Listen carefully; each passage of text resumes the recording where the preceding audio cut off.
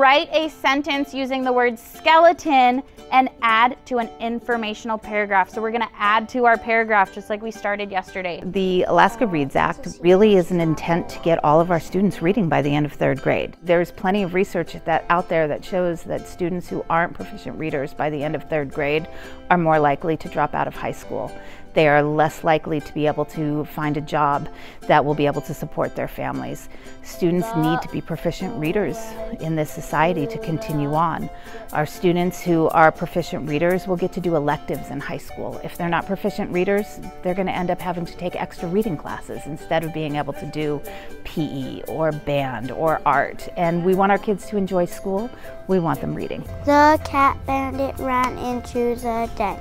With the law came a new testing, a new benchmarking system that we're using called M-Class. And then also with the law is that students who are scoring at below proficient or far below proficient, every one of those students are going to need something called a TIF, or a targeted intervention plan, which really spells out for parents and teachers what the school district is going to do to help support all of our kinder through 3rd grade students to be proficient readers by the end of 3rd grade. Always stick with you, Rats, what you say has. Thanks to a grant from the state, our district was able to purchase a new reading curriculum based on the science of reading.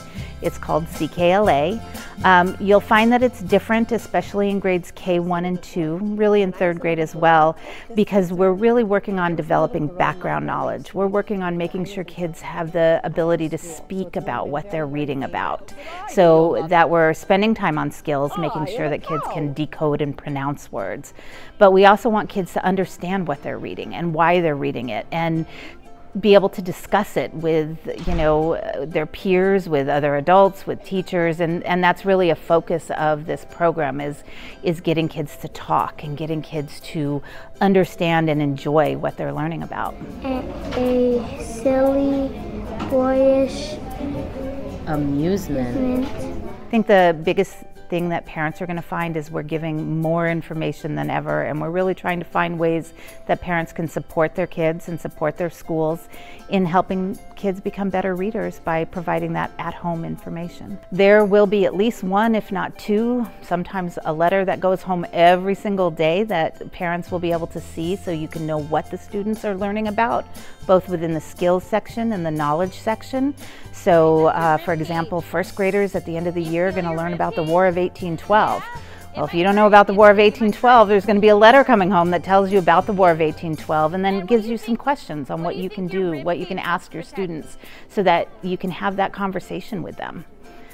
So it's all really, again, more about information and what it is you can do to support readers at home. Read to your child. It's just as important for you to read to your child as your child to read by themselves. And so find that fun book, turn on a book on tape, but listen to it together. So anytime that you can get literacy going in your home works for everybody.